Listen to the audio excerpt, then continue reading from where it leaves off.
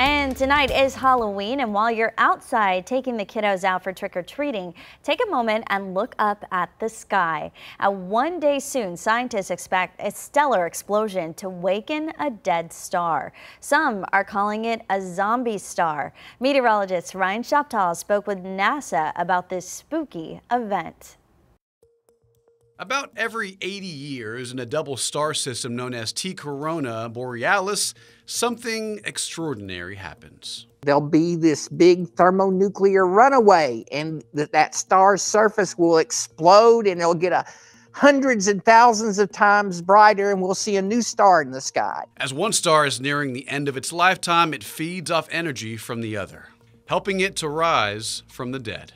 Every 80 years, they do something.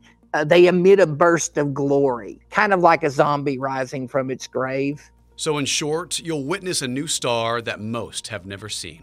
And as this nova explosion between stars occur, you'll have a finite amount of time to see it. Once the star system goes nova, you have about a week before it dims down again and you won't see it. So you've got just a few days to see this with your naked eye. Find the constellation Hercules and look just to its right. Because, you know, the stars rise and set like the sun does. So depending on the time you look, it'll be in a different location. So if we're lucky to get a break from the clouds and rain, you'll be able to see a stellar explosion that'll wake the zombie star. Something you'll see with your naked eye in the coming weeks. Ryan Shoptaw, KENS 5.